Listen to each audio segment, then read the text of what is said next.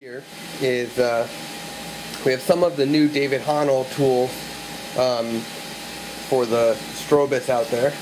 We've got the Traveler 8 Softbox, which I actually just found out. I didn't know it did, but it does come with a speed strap. So you don't have to buy another one for it. It's going to have one with it. If you don't have any Honl tools, then even better, you're in luck. It's going to come with a speed strap. That is, of course, if you don't Velcro your flashes already, which here's an SB900.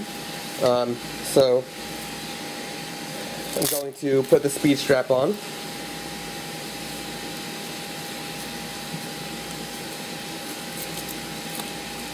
So the speed strap is on, and then all you have to do is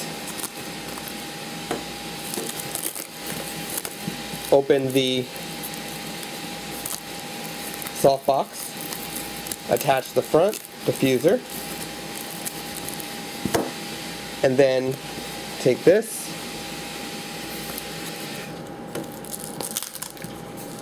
and attach it like that. So now the flash is got a softbox. The other product that is brand new is this flash roll-up, which I've yet to fill up, but I'll show you how it is. It's got this big Velcro strap around the outside to keep it closed. When you open it up, unroll it, it's quite long, and if you look, you'll see it's actually got the mesh in it to add some durability. It's got the Velcro, so you can actually Velcro your gels to the inside so they're not flying around when you open it. And that's kind of nice. So you could probably fit a bunch of them in here if you really wanted to. And last but not least, we also have the new Honl storage bag. Again, mesh, so it's actually a little stronger. You have a clip, so you can clip it to your bag and whatnot, rope as well. So these are some of the new Honl products. I'm about to shoot with the softbox, so I'm going to turn the camera off, get it ready, and you will see.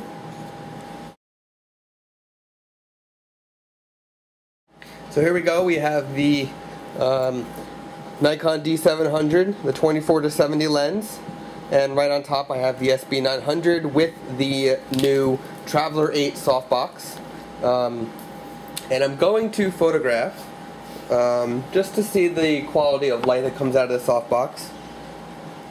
Some of my camera collection, which I have this camera on a tripod, so this video camera, so I apologize for the weird angle, but I have on this shelf a bunch of cameras and some other things that I collect, and the pictures, the results you'll see on the blog post are what I'm taking right now.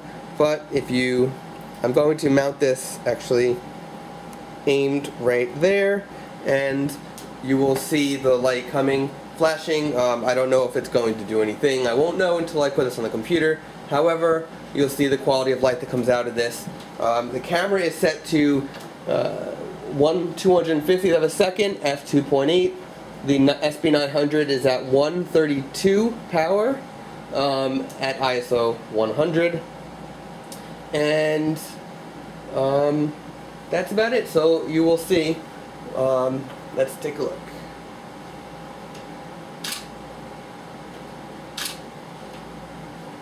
So the first two shots were at the 2/50th of a second. I'm going to stop down to f4.5 and see how it looks. Nice. There's a WPPI sign in the back of the shelf, which you'll see in the photo, and you're actually seeing the highlights all blown out in the photo, even at 4.5. But everything else is very nicely lit. So I'm going to close up a little more to 6.3, and now to f10. And still, you can see in the WPPI sign, you'll see the highlights. But in everything else, the light is pretty good. The softbox, you'll actually see on the black shelf in the photo that the softbox, where it's aiming, that it's not spreading out too far. It is spreading out, but you will see it's more defined in one select area. So now I've showed you, I've introduced some of the new Honl tools, and you have seen what the softbox is doing, at least for these cameras. Once I have a chance to bring it out into the field and test it on a person, I will do just that. But for now, I hope you enjoy. And oh, let me get this in there. Here's my think tank Urban Disguise with a bunch of cool buttons on it. I love Helvetica. I hate Helvetica. Yes, that's from the movie. Anyway, so there you go. There you have it. And thanks for watching. It's time to stop.